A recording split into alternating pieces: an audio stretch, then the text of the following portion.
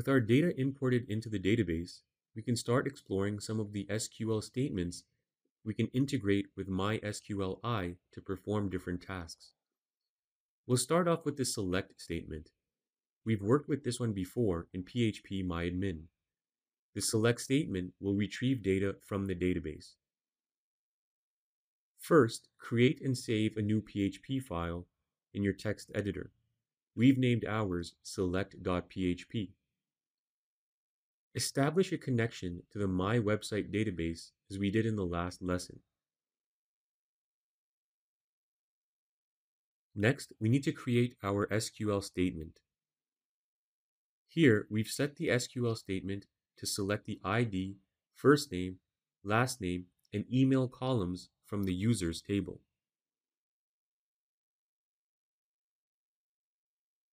We then execute the SQL query and put the resulting data into a variable called result. The following if statement checks to make sure there are more than 0 rows.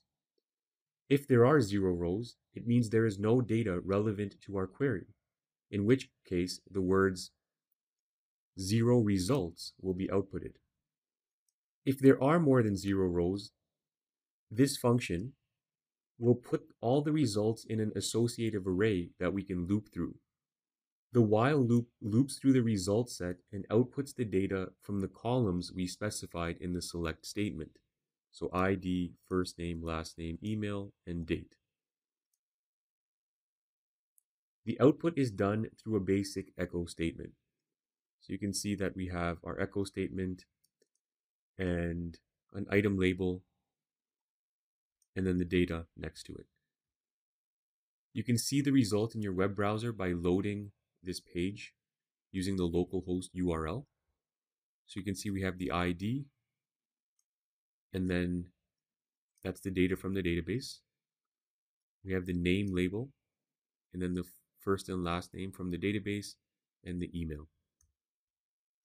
And so it loops through every single one and outputs all the data from the database.